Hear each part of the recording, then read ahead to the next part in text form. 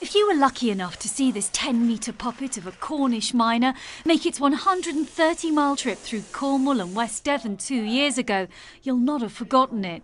But now the creator of the biggest mechanical puppet in Britain has written a children's book to further ensure this man engine won't be forgotten. In 2016, there was massive reaction from all sections of the community, but the way children took our big boy to their hearts was really moving. And I thought these youngsters, they're the people who will care for our Cornish mining heritage in the future.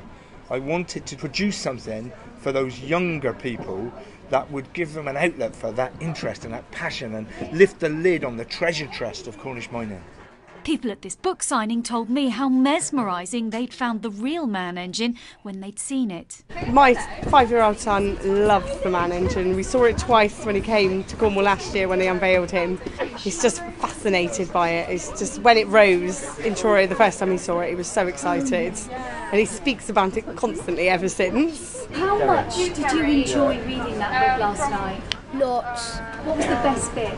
The best bit was him like really big. My nana suggested about the book, and it was going to be signed down here, so I just was really interested because I have seen the man engine and I just wanted to know a bit more maybe.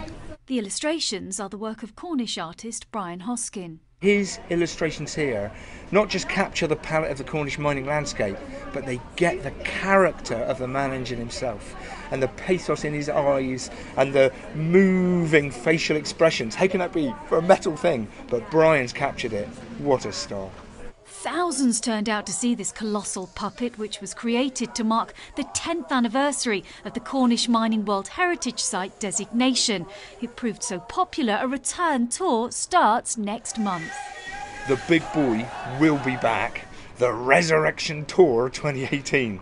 We've got a whole bunch of really iconic industrial sites across the whole of Britain. We're doing South Wales and Yorkshire and such like places. But we couldn't go without saying goodbye to Cornwall.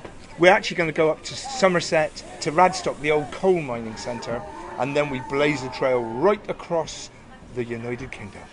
So there you go, what many of us hoped to hear. The big boy will be back. Claire Manning, ITV News, Truro. What do you reckon, my lovelies?